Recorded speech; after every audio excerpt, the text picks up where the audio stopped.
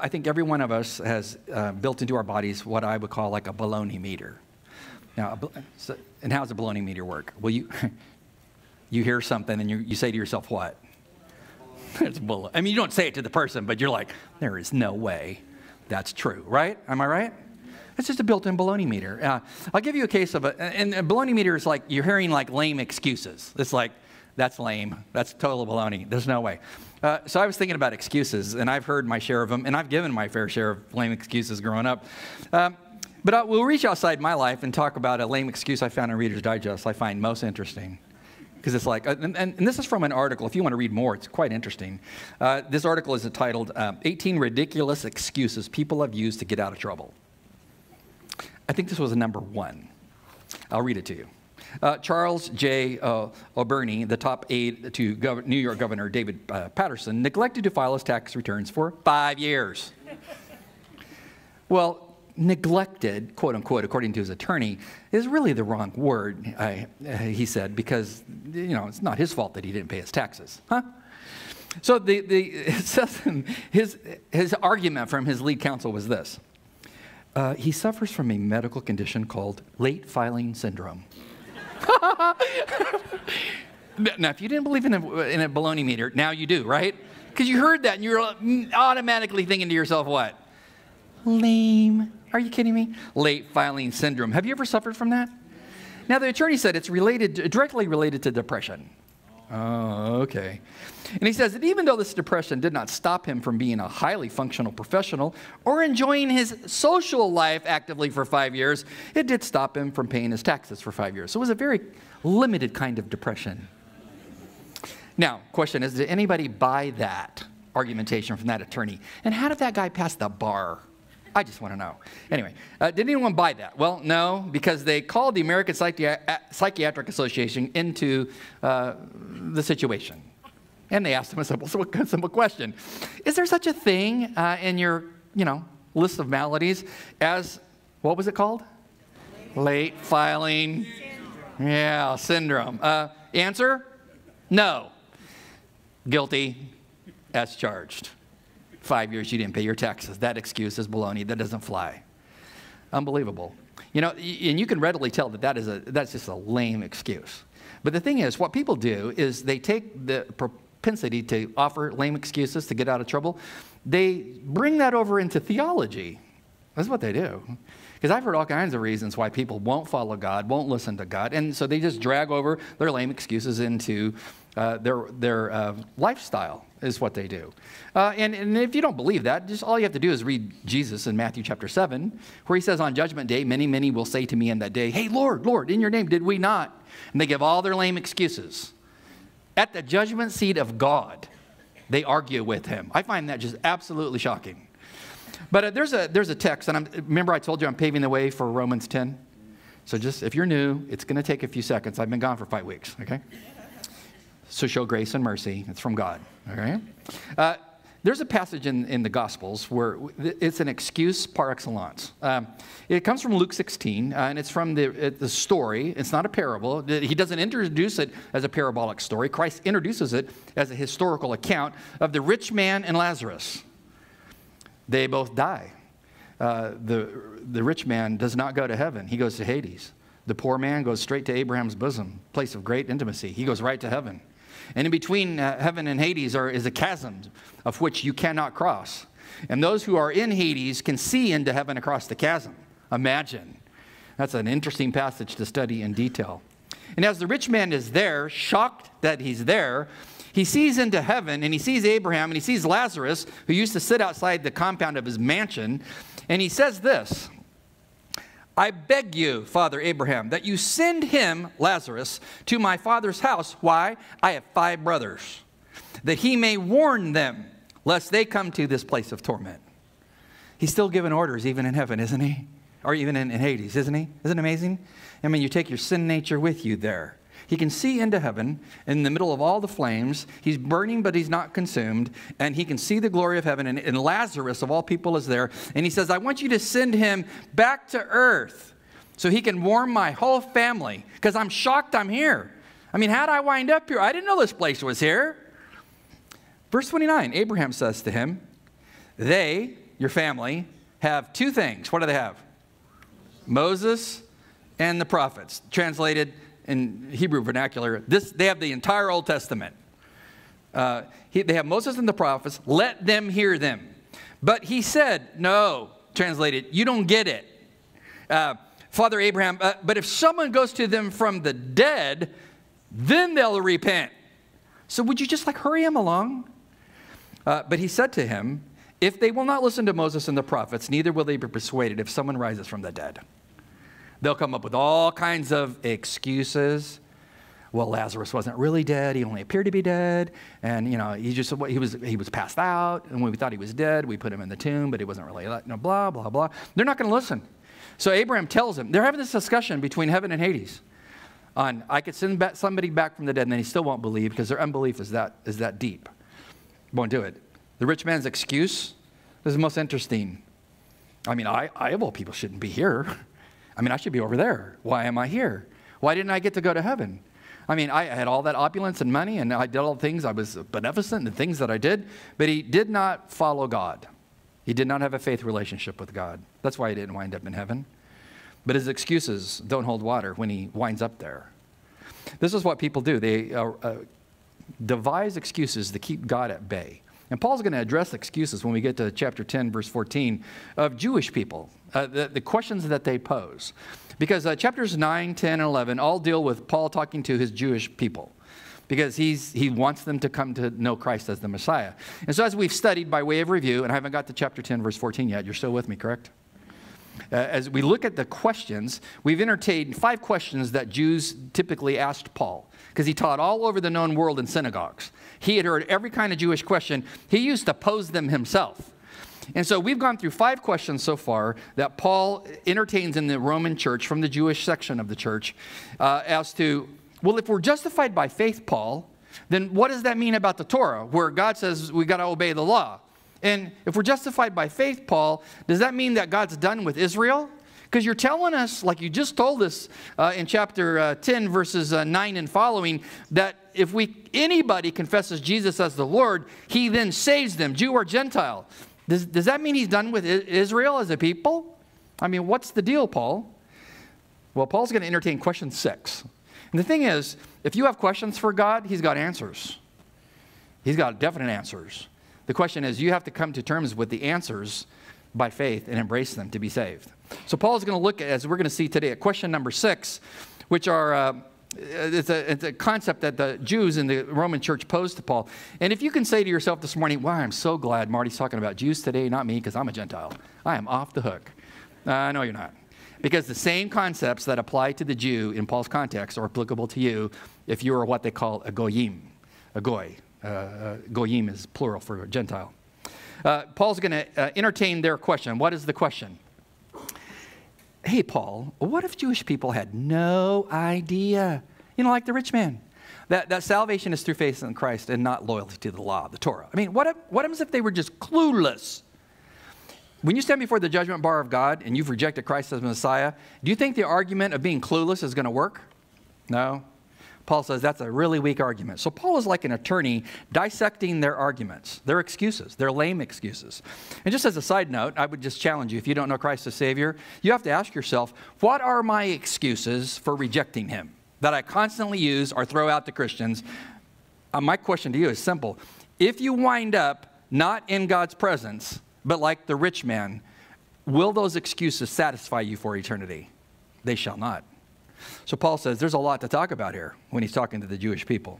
He's going to answer their questions in a threefold format. So he's going to tell them, first of all, you Jews have heard the gospel.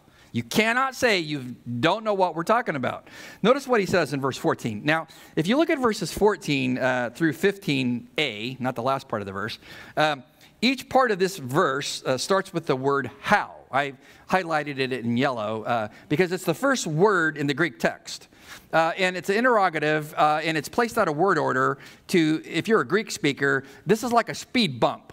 And you hit this thing, it's like, whoa, what's that about? He's making you focus on each one of these arguments to basically say, is it valid or is it invalid? So what were the Jewish arguments? Well, How then, Paul, and by the way, let's just review for a second in case you were new. Go back to, if you have your Bible, go back and look at Romans 10, verse 9, where Paul just contextually said, if you confess with your mouth that Jesus is Lord, divine Lord, and you believe in your heart that God has raised him from the dead, what's the effect?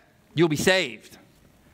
For with the heart one believes and is justified by faith, and with the mouth one confesses and is saved. For the scripture says, everyone who believes in him will not be put to shame. Everyone, Jew and Gentile. And they're listening to this going, Paul, hey, suppose we haven't really heard about that gospel that saves Gentiles too by faith. So here's their argument. How then shall they call upon him, they as the Jews, how shall they, the Jews, call upon him in whom they've not believed? I mean, how can they do it, Paul? How shall they believe in him who they've not heard? They haven't heard about him, Paul. How shall they hear about it? They need a preacher. And how shall they preach unless they are sent? And then Paul tacks on at the end of that, just as it is written, how beautiful are the feet of those who bring glad tidings and good things. Let's talk about this. What does he do when he looks at their questions?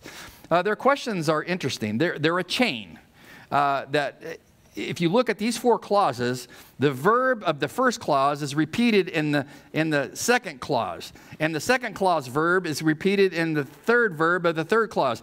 They tie this together intricately. Why? Paul's saying, let me build this like an attorney. This point relates to this one, relates to this one, relates to this one. They all hang together, your questions. He says, is your argument valid or invalid that you've never heard about the gospel? And before we get into that, you probably already thought I was into it. I'm not into it yet. Before we get into what Paul's arguing there, I just want to say as a sidelight, what their argument basically shows you that Paul presents is the way you get saved. So let's reverse the order and talk about how a person gets saved. There's 4 steps, basically, when Paul says. Number 1, you have to have a preacher, right? You have to have a preacher who is sent, right? So the word for preacher here is kind of not a great translation. It's the Greek word keruso, and it means to proclaim. So it's like proclaiming. It's a Greek word used for like proclaiming a military victory in Greek, like from a general. They would send out a herald who would be he would give the keruso, the message of victory.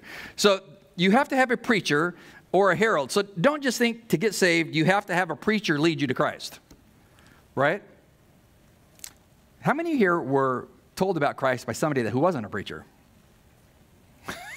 See, you don't need me. I can be off for 5 more weeks. No, a preacher can give you the gospel, can he not? Sure, I do. But you don't have to have a preacher in the sense of a person who's paid to preach. It just means herald, someone who tells you, your mother, your father, somebody, that Christ died for your sins. Number 2, that preacher must be proclaim a gospel message to the lost. What the gospel? What is the gospel? Christ came, he died, he rose again the 3rd day after he defeated sin and death. He now calls all sinners to come to him to be saved. That's the good news. He saves sinners. You have to have a message. Number 3, the lost learn about the person and work of Christ. And 4, they have the responsibility to believe or to reject it. Those are the 4 steps. Now back to what Paul's talking about in the passage. The Jewish argument, we'll review, is pretty simple. Suppose, Paul, that a Christian herald never told us about the mission of the Messiah. I mean, suppose. So that we could confess him as Lord and Savior. And then surely, by way of implication, if we didn't know about all this, then how could a good, wise, loving God judge us and send us to Hades and not to heaven? I mean, how could that happen? Notice what Paul says in verse 15 to rebut their argument. What does he say? And at the end of verse 15, how beautiful are the feet of those who bring glad tidings of good things. He just quotes from the Old Testament, Isaiah chapter 52, verse 7, which is a messianic text, which had near and far fulfillment built into it. Near fulfillment was the promise that Jerusalem one day would be freed from Babylonian captivity. In Isaiah's day, they weren't in captivity yet. But the promise was one day someone's going to come to you with dirty feet and sandals on and tell you, you are free from Babylonian captivity. You're not going to care on that day in captivity how dirty the person's feet are, right? You're just going to say, those are the best pair of sandals I have ever seen. That guy that walked all across the sand to come tell us we are free. They were free from captivity in 539 BC, if you study history, by Cyrus, king of Persia. Somebody came and told the Jews, you can go back to your homeland, you're free. The far fulfillment is a denotation of the Christ who brings the gospel. And wonderful are his feet that bring the gospel. Anybody who brings the gospel to a lost person comes with feet bearing awesome news of redemption for sinners. So Paul says, you can never say that you've not heard about the gospel, because just as God gave proclamations of deliverance from the Babylonian captivity, he has given you evidence of freedom from spiritual slavery through the gospel. When did he do that? Acts chapter 2, when the church was born at Pentecost, Peter was there, and Peter preached a powerful message in Acts chapter 2. His message was about the miraculous actions of Jesus, Acts 2:22, that his death and his resurrection were historical, in Acts chapter 2, verses 23 to 24, in his first sermon to the Jews. And then in Acts chapter 2, verse 33, in his message, he says this to the Jews at Pentecost, thousands of them. Therefore, having been exalted, Jesus, to the right hand of God, having received from the Father the promise of the Holy Spirit, he's poured forth this which you both see and hear. What were they seeing and hearing? Well, these Jews had come from all over the known world to observe Pentecost, and they all spoke different languages. So if somebody spoke Greek, this guy might have spoke, something else, German, whatever. They could not communicate with each other. But the miracle of Pentecost was, the Greek in Acts chapter 6 is the word dialectos. Sounds a lot like dialect. All of a sudden, somebody who could not speak a foreign language could speak and tell them about the Messiah in their language, even though they never knew that language. See, that was the testimony of Pentecost. Only God could reverse Babel, and he did in a powerful way. That's a whole other sermon series. He says, Peter told you flat out who Jesus was. He was the Messiah, and you crucified him. But now you must repent. That's what he says in verse 38 of Acts chapter 2. He tells them, what should you do? Repent. Repent. And let each of you be baptized in the name of Jesus Christ for the forgiveness of sins, and then you'll receive the gift of the Holy Spirit. He will then seal you as his child. Do you want that? Paul says, you've heard. You cannot say that you have never heard about the gospel, because Peter told you about it. Paul did it constantly as he traveled from synagogue to synagogue. He always, read Acts, he went into all the synagogues and reasoned about the Christ. So who told you about the Christ? Have we done this yet? It's been 3 sermons. I'm starting to lose track. Did we do this yet? Who told you about? No, we didn't do this yet. You try to do this 3 times in a row and be over 60 years old. What did I talk about? Who led you to Christ? Who told you? So it's not total mayhem. Who told you? So that you are without excuse on the day of judgment. Who told you? So just raise your hand. I'll just point to you. Who told you about Jesus? Leslie Dunaway in my high school. In high school, was it like a friend? Friend. A friend. A friend told you. Anyone else? Other than the front row. We can move back. This is your chance at the back to get in on the action. Your mother told you. Thank you. Who else? Parents. Parents told you? And they're here today. Sunday school teacher? Who else? Young Life told you, as they've told many high school students. You said your grandmother? Your grandmother told you? Who else? A friend? Youth leader? Pastor? A pastor told you? Yeah. See, you can say on Judgment Day, I heard the gospel, and I received that gospel, and that gospel saved me. But then you have some of those who hear the gospel, and they reject that message. See? Yeah, my mother told me about that, but I don't, whatever. Or my husband got saved, and it's just a religious phase I think he was going through. I didn't want any of that. So you push it away. Paul says you don't have any excuse once you hear the gospel. So you can translate it this way. It's dangerous to sit in church. Why? You connect the dots. Am I pretty clear on how I tell you about things? Probably too candidly, but I tell you, if you reject Christ, it's judgment. If you embrace him, it's salvation. I mean, it's pretty simple. And you're responsible for your decision. And so it's dangerous to listen to a pastor or a teacher or a grandmother or a godly mother or a godly husband tell you about the gospel of Christ, because then you are culpable for your decision in eternity. I'm just saying. Number 2, Paul says, well, you have heard about the gospel, so you can't say you haven't heard. And then he says, you Jews willfully chose to reject the gospel. Now think about it. If you know something to reject it, then you can't say I didn't know it. You follow? See, they're saying, suppose we had no idea. Are you kidding me? Paul's baloney meter is like pegged. He's like, are you kidding me? There's no way. Notice what he says in verse 16. He says, but not all the Israelites accepted the good news. For he says, Isaiah says, quote, Lord, who has believed our message, unquote. He's quoting from Isaiah now, chapter 53. Obviously, Paul, quoting from Isaiah, loved Isaiah. He's quoting from Isaiah 53, which is a fantastic prophecy of the Messiah.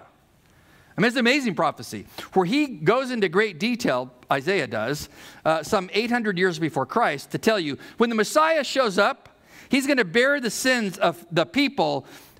He will be the sacrificial lamb when he shows up. It's part of his mission. Paul says, you can look at the book of Isaiah and say, God specifically told us how he was going to redeem us. And he says, he said so in Isaiah chapter 53. I remember after Liz's sister, her twin sister passed away in 93. And I did the funeral, and it was at my house. My Jewish sister-in-law, that side of the family, she came over, and we were sitting on the back patio.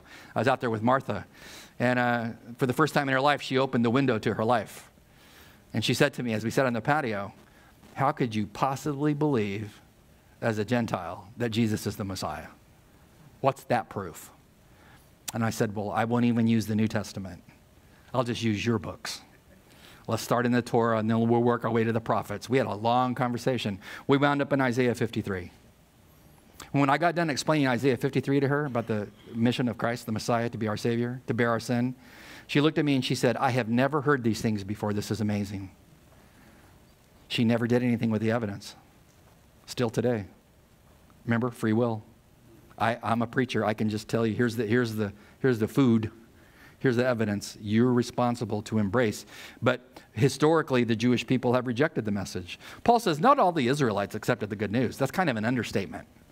Because as a nation, they have historically pushed back against the work of the Messiah and the word of God. Jeremiah chapter 44, verse 4, gives you an illustration of how a prophet, Isaiah said, not many people believed our report, Lord. And Jeremiah comes along later and says in chapter 44, verse 4, speaking for God, as the nation's going to go into exile, what does God say to the people who did not listen to his prophets? He says, I sent to you my servants, the prophets. How many times? Again and again. And what did those prophets say? What was said? Well, they said, don't do this abominable thing which I hate. Does God hate things? According to our culture, he doesn't. Oh, yeah, he does. If you say God does not hate and it's not Christian to hate, you have not read the Bible. Because that which is contrary to God, that which is unholy and is evil, Scripture says he hates that which is evil. And here he says, these are the abominable things which I hate. And then he lists one thing that he hates. They sacrificed even their children to false gods. They worshiped false gods. God says, I hate idol worship. I hate it. Now, hate in of itself can be erroneous. I mean, it can be placed in the wrong object from something that God loves. But God says, I'm holy, and there's things that I find abominable. When does a nation begin to fall? When nothing is abominable. When nothing's sinful. When that which is sinful becomes that which is acceptable. When the pastors, the preachers, the saints do not speak for truth anymore. See, that's what Jeremiah says. God, let me be your voice. We have told the people again and again they're going to go into captivity if they don't stop doing the sin they do. They did not listen because their penchant was, as a people, to constantly walk against God's message. That's why Paul says, you cannot say that you've never heard the gospel, and you cannot say that you don't know what God was doing because you willfully heard the message when Jesus was here, when Peter preached, when I preached, and you've rejected it constantly. Constantly. What did Paul do in his ministry? Acts chapter 18. When he was in Corinth, notice what he did when he was in Corinth. It says he was reasoning in the synagogue, how often? Every Shabbat, every Sabbath. What was he trying to do there? To persuade the Jews and the Greeks. But when Silas and Timothy came from Macedonia, Paul began devoting himself clearly to the word, solemnly testifying to the Jews that Jesus was the Messiah, the Christ, the Christos. And when they had resisted, they blasphemed and they shook out their garments. And he said to them, your blood be upon your own hands. I am clean. Why? Because I told you who the Messiah is. What did they do to him? Well, the same thing that they do to people who speak truth. They resist verbally and blaspheme and curse at the person giving the good news. Paul says, if that's where you're at, I can't talk to you anymore. But he said, I've given you the evidence of the Christ, and you've pushed back against that. You have to ask yourself, Jews did that. Jews still do that today. So do Gentiles. They hear the message of the gospel, and they push back against that gospel. That might be you. Paul's telling you, it's time to stop pushing back against the gospel, resisting it, and to embrace it by faith. The third thing that he said is Jewish excuses for rejecting Christ basically don't hold water. He's going to go through two excuses. One he's already talked about, and another one he hasn't talked about. And why would he go over something he's already talked about before? Why is he forgetful? I would say because some sin dies hard. And so he's going to go back over the argument that he already talked about to make sure they really get it. What's their excuse? Well, that we Jews truly had no idea about Christ's person and work. We didn't know what he was going to do. Are you kidding me? Because your Torah and your prophets tell you exactly what he was going to do. Notice verse 18. But I say, surely they have never, as a people, heard, have they? I mean, is it possible they never heard? What's Paul's rebuttal? Indeed, what? They have. They have. He then quotes Psalm 19. Their voice has gone out, verse 4. Their voice has gone out into all the earth, and their words to the ends of the world. If you study Psalm 19, this is verse 4, but Psalm 19 is about, how do you know there's a God? What does the psalmist say? You just need to look up at the heavens. What do they tell you? That intricacy, that structured timing of everything based on rotation and all the complexities shows you the greatness of God. It's called general revelation. And Paul says, think about it this way. If the God who speaks to you through general revelation, through the complexity of the cosmos to point to him, the great complex one, then don't you think that he would tell you about the gospel through special revelation? The answer is yes. But general revelation is awesome, isn't it? I mean, it points to God.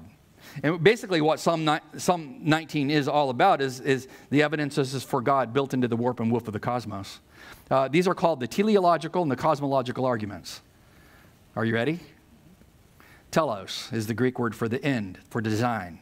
How does that syllogistic argument go? Specify complexity or irreducible complexity. Like if you have a mousetrap, do you need all the components for it to actually work? Can it evolve into different components over millions of years and still be a mousetrap? No. No, it's irreducible complexity. You need the spring, the bait, the wood, the everything to make it work. It's irreducible complexity. It has an intelligent designer, even a mousetrap. 2, life has specified complexity. Boy, doesn't it? Like your circulatory system, your eye, your brain, etc. Hence, what's the conclusion of the argument? Human life, common sense shows there's an intelligent designer. I mean, it's common sense. That's Psalm 19. There's another way to look at the teleological argument. We won't look at it today because I want to tell you about the cosmological argument, cause-effect. Behind every effect, there's a cause. So here's how this works. Everything that begins had a cause, right? Everything. We can't get out of the chain of cause and effect. The universe had a beginning. We know that from the 2 laws of thermodynamics, right? Everything's winding down, all energy is being used up. Why? Well, it used to be wound up tighter, more energy, etc. The universe had a beginning. They even call it the big what? Bang. So if there's a big bang, there must be a big banger. Just saying. So the universe had a beginning. Number 3, therefore the universe, logically, common sense would tell you it had a cause. But wait a minute. So if I can't go back into time in infinite regression on a chain of cause and effect, because nothing's self-caused, right? So by definition, it tells me there has to be somebody outside of cause and effect who's not caused, who made causation. God. That's why I'm a Christian. It's the logical choice. That's Psalm 19. Oh, there's more to this. Point 2. It's called the horizontal argument of cosmological argument. Something exists. I do. You do. You're sitting there, right? Are you there? Okay. Number 2, nothing cannot produce something. That's the truth. 3, therefore, something exists eternally and necessarily. And I am not necessary as an eternal being since I can change. I'm not God. I'm dependent. So, therefore, both God, a necessary being who's purely actualized and was not created, and I, a contingent being, exist. By definition, it has to be that way. Because I cannot exist, and one day I won't exist, right? But God is always in a state of existence. He has to be in that. So I was reading in my Hebrew Bible the other day on my iPad, coming back, Exodus chapter 3. I love it in Hebrew. I just love to read it because it's just so, it's just amazing to read what he says there. But when Moses asked God, okay, I've seen you on the mountain, or I've seen you in the burning bush, like I need a name. What's your name? What's God telling him? My name's I am. My name's a verb. It's a present tense verb. It's perpetual. I'm outside of cause and effect. I created it all. I'm the uncreated one. I'm a necessary being. You're a contingent being. I'm purely actualized. You're actualized by your mom and dad. No one made me. I am. What's that got to do with Paul's argument in Romans 10? Everything. Everything. He said, do you think the God who built into the fabric of the cosmos tells you he's there is not going to tell you how to find him through his son? Sure, he's told you. Lame excuse to say that he hasn't given you enough information. Excuse number 2, and we close with this. We Jews did not understand the message when we got it about Jesus. Really?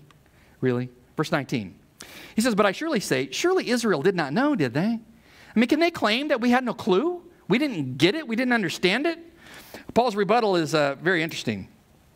He says, at the first Moses says, quote, I will make you jealous as a people by that which is not a nation. By a nation without understanding, I will anger you. He quotes Deuteronomy chapter 32, verse 21. Before Moses died, he sang a song to Israel. Before he died.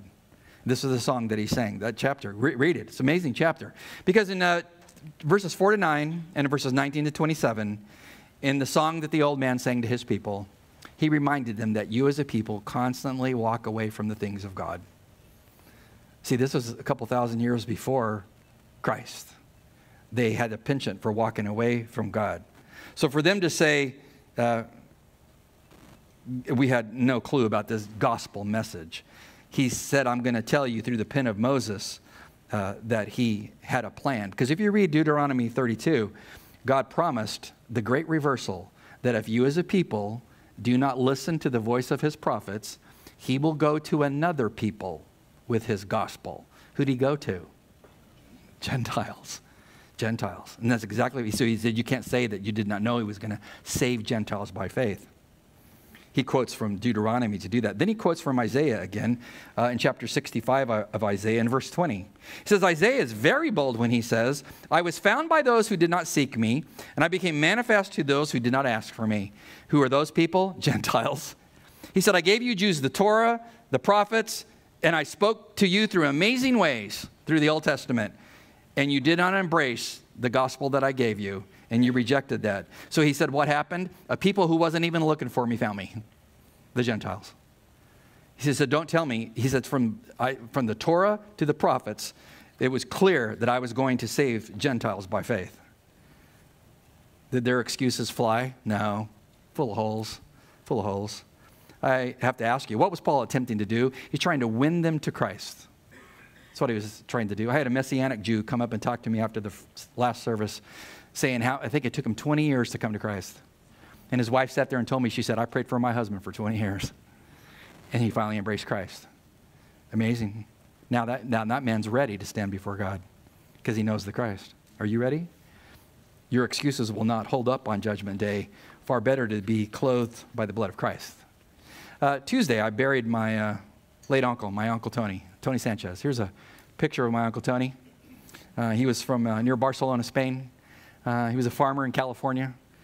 His family came over, I don't know, 1915, 1920, something like that. They had a beautiful life. His little mom, I remember her when I was a kid. Wherever they would farm in California, she would draw lines outside the city limits back in the 20s and 30s and say, I think the towns will grow here. So she bought acreage out there, all up and down the state of California. Guess what happened? Everybody moved to California, and they ended up selling all that land by the square foot. So he was wealthy because of real estate. He was wealthy because of farming, but he was a very humble man, was he not, Liz? I mean, the epitome of humility was my uncle. You would never know in a million years that he was worth major money.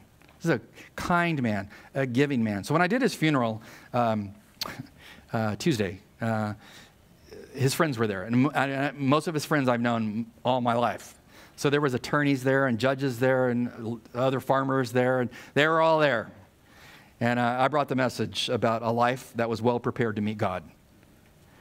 But how did my uncle come to know God? Well, my aunt passed away from breast cancer in 88. So he was a widower all those years. And one time in the late 70s, he went with my aunt over, I think it was to Oakland Coliseum. They went to a Billy Graham crusade. He walked in, a man financially well off. He didn't think he needed God. And he went in spiritually dead. And at the time when Billy Graham gave the altar call, there was a Spaniard who went down and said, I need to be saved. And he was. The best thing he ever did. Isn't that amazing? He was ready. He took all of his excuses for not trusting Christ and laid him down there at that front of that, Coliseum. And he trusted Christ that night. So when the angels came for him on June 19th, I can tell you who was ready. It was Tony. And he didn't have to have one excuse as to why he should, not be in heaven, because he embraced the Christ. You ever done that? You'll never know when God's coming for you. When I was on vacation, I read about the story of the angel pitcher, the young man, 27 years old. What was his name? I'm a Dodger fan, so, Yeah, but I read about that young man who died in his sleep. Yeah, no body fat, total shape. And I thought to myself as I read that, thinking about my uncle and everything, you never know when God's going to come for you. Was that young man ready? My uncle was ready. I prayed for you this week, if you don't know Christ, that you would lay your excuses down at his feet, and he shall save you for all eternity. May that happen for you today. Let's pray. God, thank you just for the wonder of the gospel of Christ, that you can take a sinner, wash away the sin at the moment of confession, and make them your child. You can do that for a young man at 27, an old man at 91, doesn't matter. You can redeem and save and give them life. We pray for anybody in our church that has got their fortified list of excuses as to why they don't trust you. Might those excuses be laid down at your feet today at the foot of your bloodstained cross, and may they say, God, save me this day, and you shall. Thank you for who you are in the name of Christ. Amen.